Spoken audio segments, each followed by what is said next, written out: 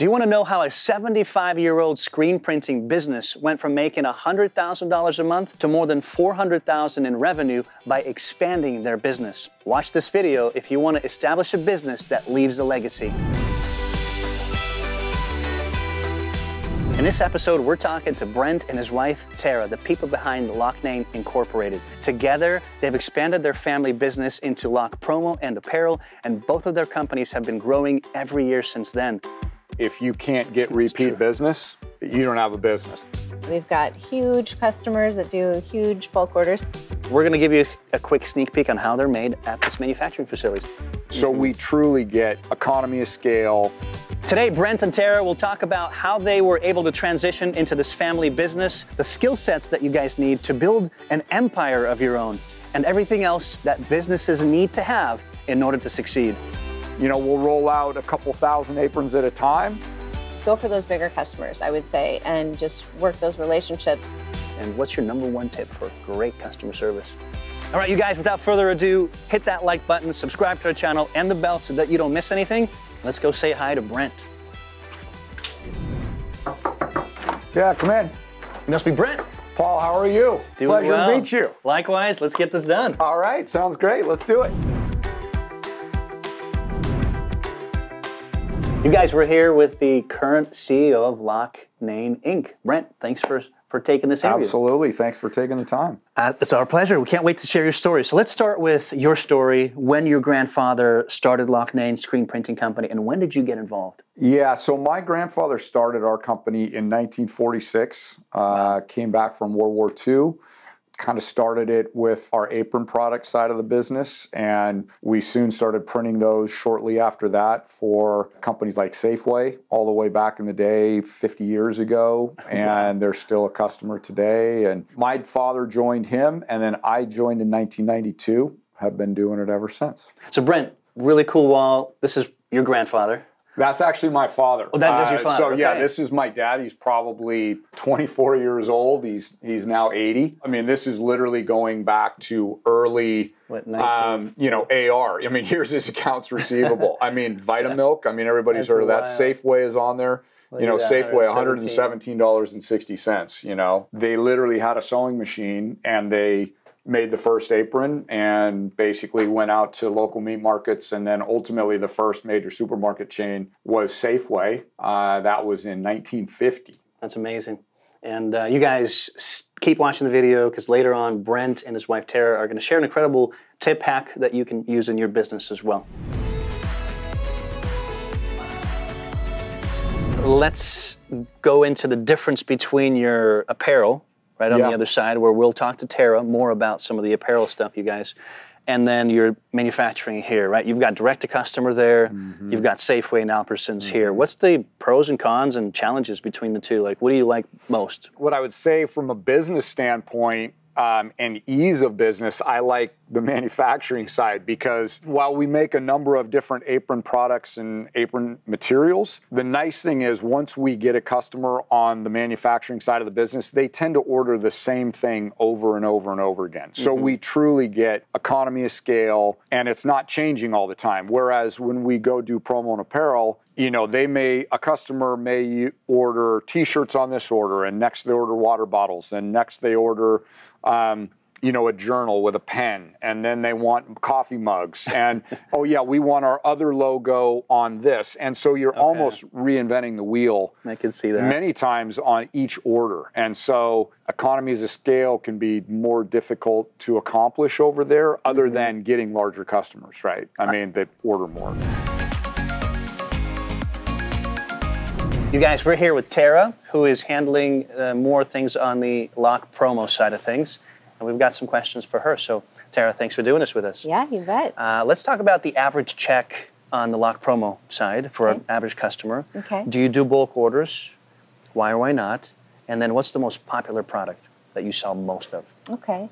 You know, average invoice, I think, for a customer would be, I would say 500 to 1,000. Wow, I mean, we've got huge customers that do huge bulk orders, so I'll talk about that a little bit. But also, we really do have a minimum order. It takes a lot to set up a job, and so we have to have a minimum order just to cover the costs of the setups. What is your minimum order? For screen printing, it's 24 pieces. 24, okay. And was bulk ordering always from the get-go, or did you discover that we should do that and that's where the profits are and so forth? Obviously, very quick to figure out the bulk orders are where the profit is for sure. That is our bread and butter, but it's also what we specialize in because we're set up to do large orders. Generally, our customers that do the large orders are like big tech companies or events, people doing events. And so we definitely do a lot of bulk orders. I would say that's the majority of our orders. And what's the most popular thing that you just continue selling out? Tees. Okay. Tees for events. They change every time, different logos every time. But yeah, I would say T-shirts for sure, on the screen printing side. Okay, what are the profit margins for tees or just on average on this side of the business? We try to do a 40% profit margin 40, okay. to cover overhead and any commissions for our salespeople. Okay. Let's switch gears and talk about your current monthly revenue for the whole company and break it down for us on the apron side of things. Sure. And then your other business that you expanded to, right? The promo and the apparel stuff. So just curious on that. Yeah, so we're approximately 400,000 a month. You know, certainly we have times of the year that are busier versus a bit slower here and there, but approximately 250 plus on our what we would call our manufacturing apron side of the business, and you know, around 120 to 150,000 a month on what we would term our promo and apparel side of the business. Okay. How did you get your name out there and established your reputation as, hey, now we don't just do aprons, right? Because that's what you're known for since '46. What platforms did you use? Social media? How much money did you spend? Tell us as much as possible. So before we actually opened the doors and started this division, we were screen printing for people that knew we had a screen printing department. You know, the kids' soccer teams like, hey, could you do some sweatshirts for our team or whatever? And be like, oh yeah, of course, we can figure that out. Just doing it on the side? Yeah, just doing it on the side, and word of mouth. People knew we could do screen printing, so it's kind of like favor for other businesses. So it started pretty organically like that, and then once we had a lot of our own customers saying, what else do you do? We're like, why not expand into this? We've got all the screen printing equipment, we've got the space, we've got the warehouse. So we officially opened Lock Promo and started that, and quite frankly, a lot of it was word of mouth. Even friends that worked at Zillow when it was only 5 employees, you know, just first starting out. Wow. A friend of ours worked for them, and they're like, oh yeah, we'll do your stuff. So we really grew with them to where we are now. Go for those bigger customers, I would say, and just work those relationships, and you farm into the whole company, and you word of mouth really helps a lot. Let's talk about the most important skill set that any aspiring entrepreneur should or could have, and if they're weak on it, like what would you suggest to them where they can improve on it? You know, you have to be organized. I mean, you have to have a plan, and you have to find a way to stick to the plan. I think sometimes with creativity comes, you know, just your target is too big sometimes, you know, and so I think you've got to narrow your target. You need to have a plan, and you need to make sure you can be disciplined enough to execute your plan. And what do I need to execute my plan? The second thing is you ultimately have to be able to delegate. I think one of the biggest problems in small business is we're so invested, right, as entrepreneurs, and it's our baby. And like for my father, the way we grew was to bring in someone else, which was me, who was younger, more energy, ready to go sell. And that's how we were really able to grow the business. So stop trying to do everything yourself, bring on people that can do it better. Absolutely. People love this question, and that is your overhead costs on the printing side versus the manufacturing. And what's the biggest monthly expense that you have to incur every day or every month? Sure. So overhead, similar to manufacturing in that we need the space. It's a hands-on job. It's a hands-on product. So we need this warehouse space. We need space for all the machinery and for people to work and put these orders together. Our biggest overhead, I would say, besides labor, is the cost of the space here, the square footage that we need. Yeah, we do. We're part owners in our building too, but we do lease, yeah. Okay, but at least labor and then your lease is the biggest one. Yeah. What would be after that? Just supplies, you know. Manufacturing side, it's the materials, everything that goes into making the aprons on that side. Over here, it's the machinery. It's even maintaining the machinery. Right. Things break down. And the inks and obviously everything that we're printing too. You guys, if you've ever been to Costco and you've seen these red or white aprons, right? We're going to give you a quick sneak peek on how they're made at this manufacturing facility. So Brent, take it away. Yeah, so obviously it comes in on rolls. You know, we take the rolls and we just mount it up on our spreading machine here. And I'm gonna be your assistant right now. All right, lift here, it I'll up. pull it over and yeah, we'll just put it right up in there if you want to put it in there. Yep, I got it. Okay. So spreading machine goes up and down the table. You know, we'll roll out a couple thousand aprons at a time. And then we slowly, once we get that done, and it's about 100 high or so, then we'll put our pattern on top of it, and we do literally manually cut it out with this cutting knife. So you put 100 layers? Yeah. How thick would that be? Because this is... Yeah, so it's probably about, you know, something like that. Oh, okay. Yeah. So you definitely get a great economy of scale, even though it is a manual process. You do still get a real good economy of scale on that cut. How different is this process compared to what it was back in the 50s? Yeah, Has it you know changed what? much, or? Has not changed hardly at all. Wow. Yeah, yeah. Is that a good thing, you think, or is that... Well, I mean, I think everything's a function of cost, and part of the thing, they obviously have machines that will come and they will cut it. You know, you can have a machine that automatically cuts it out itself, but not when it's that thick. That's like a few layers high that it would do that. We have not seen anything to this point as high as thick as we cut this material that would be able to do it without having a manual presence. Let's talk about the employees. How many employees do you have on both sides of the business? Whatever you can share in terms of what their average pay is on the manufacturing side versus screen printing. We have about 25 employees total. Now we have, you know, our graphic artist, our screen printer and screen printing assistant.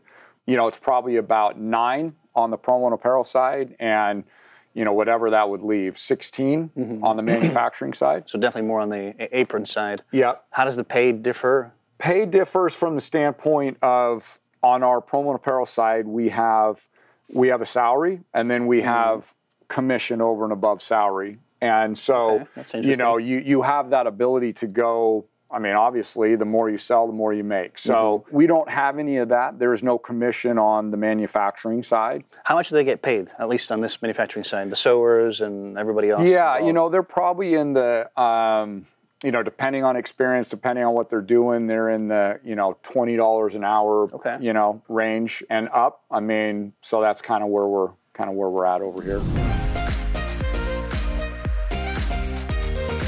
Brent, when you came into this family business and took over essentially, what changes were made, why were they made, and how did that impact the business? Good question. I think, you know, when you think about bringing on someone new to your business, one of the best things you get from that is a new set of eyes on the business, right? And so I had the ability to have an amazing mentor in my father who had been building the business and it was definitely growing. But, you know, I was probably able to just bring in, frankly, some youth and some excitement. And we recently brought in our daughter a couple of years ago, and it's the same thing. But, you know, really it was just the energy for me to go out and hit the road and go sell our product. I mean, so really it was sales, it was top line revenue generation, which is where everything has to start in a business. I mean, if you don't have revenue, it doesn't matter how well you run or how efficient you are.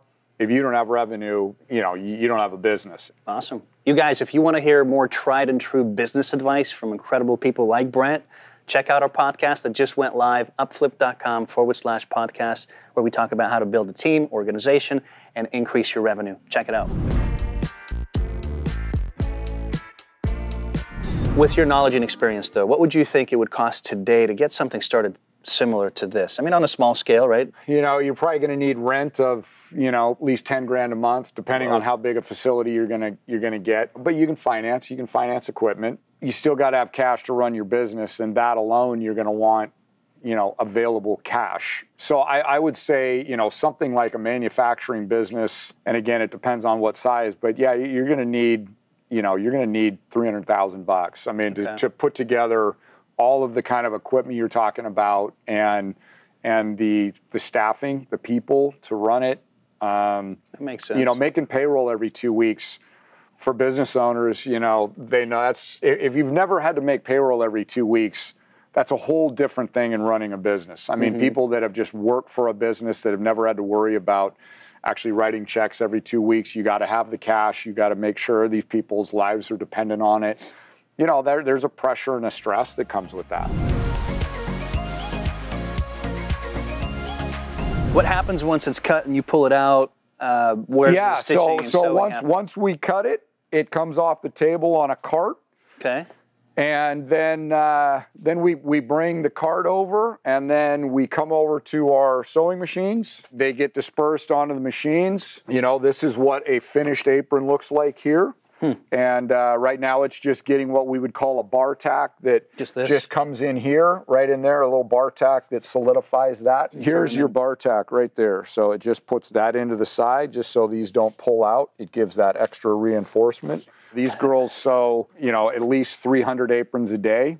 Wow, total? Oh, each? Each, wow. Yeah. And then it comes over and we'll fold them, get them folded, and then get them boxed into whatever box configuration they're going to go out the door. And they get bagged up and wrapped up with shrink wrap, and off they go. You'd survive in a hurricane wearing this thing. You bet. It's pretty darn thick. You bet. That's the idea, yeah. Wow. So how's the seasonality of this business, right? Both sides. What's a busy month in terms of dollars? What's a slow month in terms of dollars? And how do you shift in those really slow seasons, especially last year with all the craziness going on? Yeah, it's a good question. Definitely fourth quarter, I would say for both sides of the business, is our busiest quarter. It's our highest revenue quarter. On the manufacturing side for the aprons, that's when a lot of supermarket chains hire more people in the stores because of the holidays, so we sell more aprons. And the same thing, you get a lot of year-end gifts to employees, to customers, that kind of thing on the promo side of the business and the printing side. So that is by far the busiest time of our year. COVID was a challenge for everybody on the promo side, on the printing and promo and apparel side. All of a sudden, one of your biggest vehicles for selling product, which is events, went away. I would say that's where we were very fortunate to have the other division of the business. We were fortunate that supermarkets actually really, they were having all-time record sales at supermarkets because people couldn't go to restaurants. So huge for us from that standpoint of helping buoy us through that season. And we did fortunately have enough customers that we're still doing some things. It just, the way you did projects for companies changed drastically. Now you had to ship to every customer individually. You weren't shipping to an office. How many employees do you have, and what do you do to run and manage the team in terms of employees and workflow, et cetera? What can you tell us on that? So as far as production, we have a pretty small team, about 3 or 4 people, depending on what's in-house and who we need to bring in to add to that production team or that production schedule. Salespeople-wise, we have about 7 salespeople. Some are part-time, some are full-time. Some from home, some from the office? Exactly. You do? Okay. More home. Like even our graphics department people have been working from home since COVID, and that's worked out really well. That's okay. Yeah. Good. But obviously for production, we got to have hands-on. We got to have people here. So, but a lot of our sales team is working from home and has continued to, unless a lot of times we got to come in and check on orders ourselves too, do press checks, press proofs for our customers. So in that sense, they'd come in too. Any experience, tips, tricks that you can share with our audience in terms of just running a great team in the apparel promo side? Yeah, I think a lot of communication, education. A lot of times I'm the go-between between our suppliers, our manufacturers, what new products are out. A lot of times they're so busy talking to their customers or writing up orders, they don't have time to really do the sourcing and the researching. So I try and really reach out to them on that, new products, educating, getting us signed up for out-of-town events where we can learn more too, and setting up with our reps from other suppliers. How do you maintain such a great reputation with all your customers? And what's your #1 tip for great customer service? Customer service is what truly builds your business, right? Anybody can make a product and sell it once, but if you can't get repeat business, you don't have a business. And so it's funny, my dad had a saying that was ruthless delivery. That's really what we've kind of focused on here is, granted, we have a typical lead time, which might be, 2 weeks on the manufacturing side.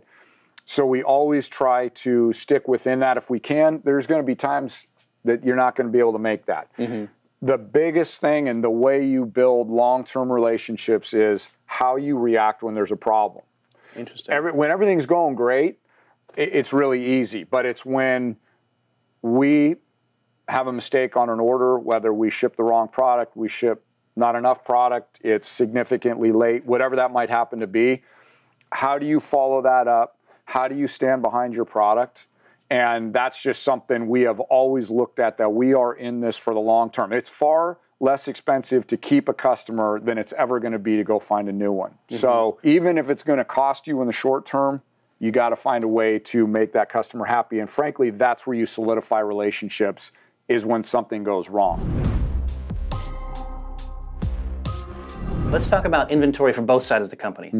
Do you have a system in place that allows you to manage it? Yeah, you bet. I mean, inventory is incredibly important and can be incredibly costly. You need to have in-house always available to you, yet you don't want to be sitting on months worth of inventory because it's cash. And, for small business, I mean, cash is king. Cash is everything. And as it is with every company, but for small business in particular, cash is what keeps the doors open. And so you have to be very careful about either making sure you're not sitting on inventory that isn't moving or just too much inventory. And it's interesting. We have a customer management system on our promo and apparel side that's called Common SKU. Okay. And so we run that on that side of the business. We run a software system called Profit Maker on the manufacturing side that has a built-in inventory component to that. Everything is already input into the system, and that's how we create our POs and that kind of thing. And then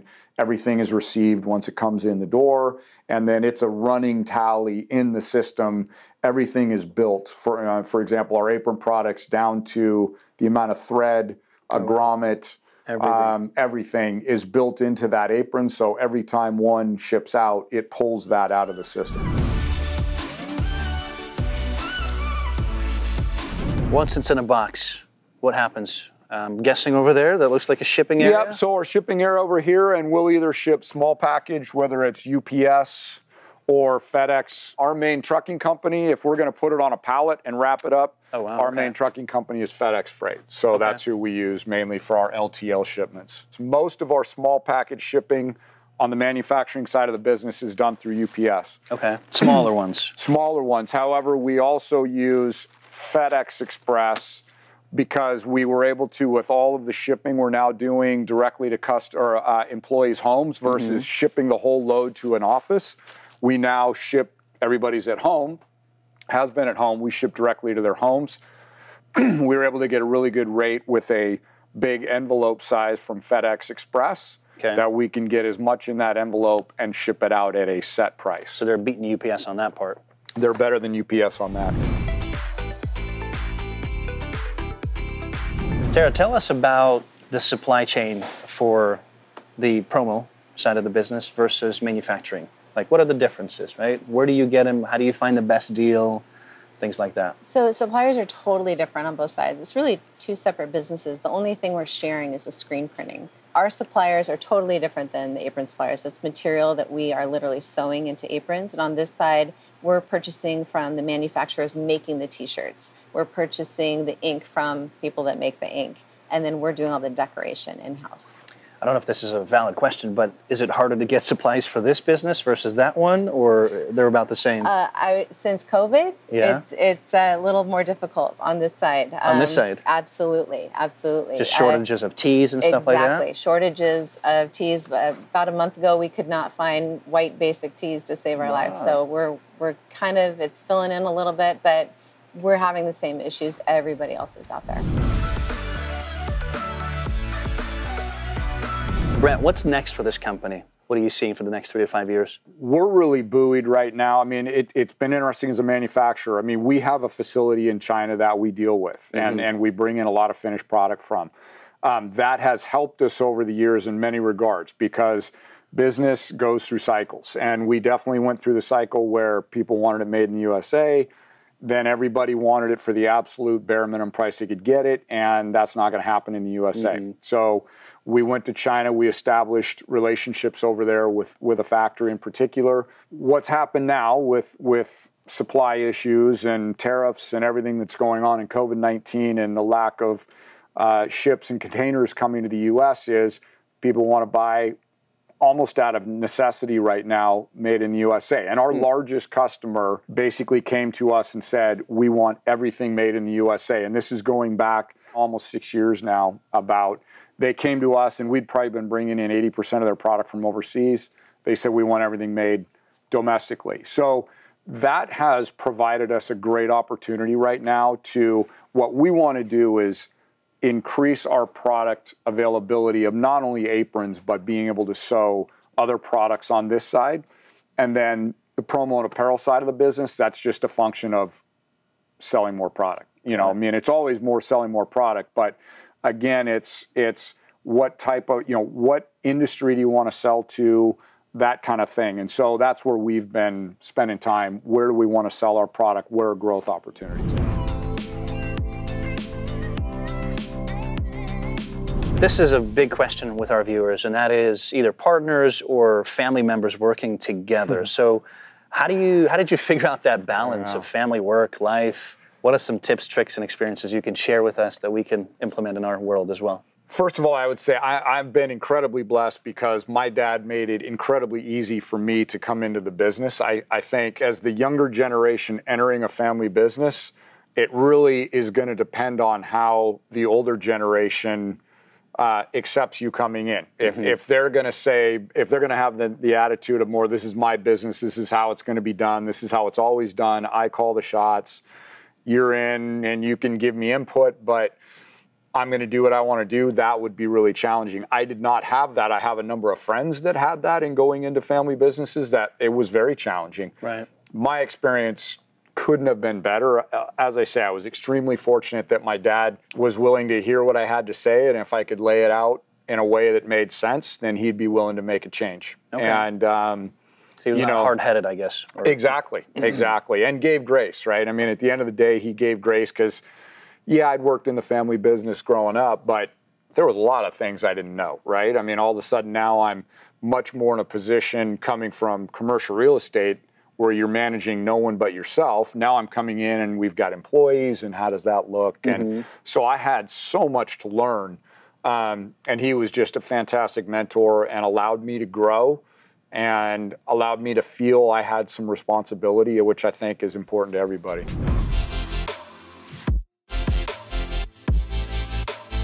You guys, Blitz time with Brent. Brent, these are our fan-based questions. Thank you guys for submitting these questions. This is from Daniel Alexander. Asking, how did you come up with the business idea? Well, my grandfather had it, had a buddy that had the material, said, figure out something to make out of this material, and he came up with aprons and rain jackets. There you go. This is from Trent Uskoski. How in-depth did you go with your standard operating procedures and training manuals? Definitely not a 10-second answer. We'll give you a little bit more, but what can you say on that? That's critical, by the way, is uniformity is everything. And so I think a lot of that is just built over time. You're going to continue to modify it, but makes sense. Through experience is basically how that comes together. Okay. This is from Garrett Stevenson. Thank you, Garrett. He says, how can we get started? Any recommendations? Yeah, I think if you're talking about whether it's screen printing or whatever, I mean, there's always the question of the chicken or the egg, right? Do you need to know how to screen print first, or do you need to have customers first? And the answer is you got to know how to screen print, because if you're going to go tell somebody you can do it and then you can't, then that's not going to work. So, whether it's watching YouTube, I know we've had a screen printer here that learned how to print on YouTube, and then either you need to bring in a salesperson or you got to be able to sell too. But eventually you're going to need two, because you got to print while they're selling. Got it. Well, we talked earlier in the video about a hack, something you're willing to share with our viewers. Take it away. And thank you. Oh, absolutely, Paul, absolutely. My hack would be you have to get to the point that you can get an economy of scale. I mean, if you're talking about whether it's screen printing, whether it's making apron products, you can't be doing a dozen or 2 dozen or even 100. I mean, and believe me, I mean, that it's going to take time to grow that, but as quickly as you can, you need to move to economy of scale, because that's what's going to allow you to be around for a while. If you're going to consistently try to do just a few pieces here and there, and you're going to do a great job, you're not going to make any money.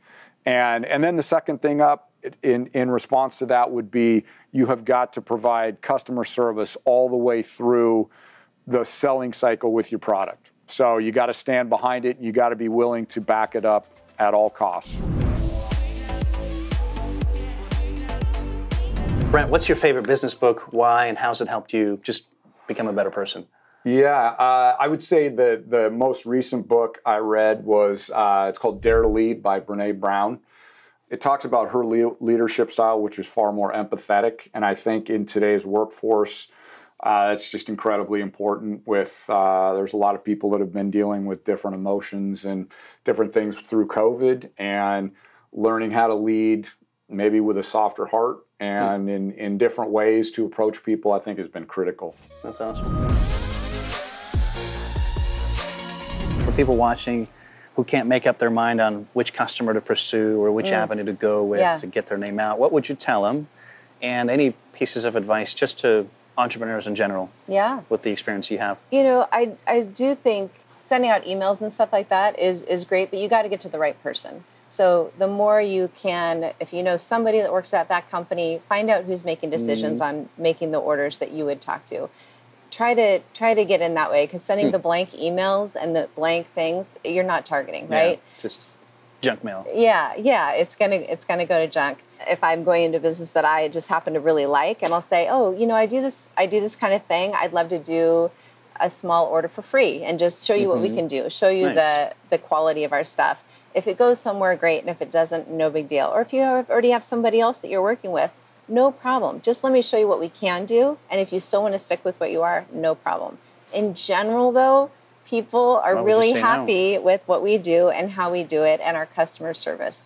So knock on those doors, whether it's virtually or through connections of somebody that you know that works at the company. If you have the resources to kind of do a freebie, that's a good way to get in. People love to see, you know, have things in their hand. People love to see their own logo on something in their own hand, and more than likely they'll put through an order with you. That's a wrap. What an incredible episode with the owners of this family business, Locknane, right behind me. They've been in business since 1946. You guys, comment below. We'd love to hear from you, what you've learned, what you're doing different. We read them all. And if you haven't already, like, subscribe, hit that bell so that you don't miss any of our incredible content as we do it all for you. Thank you.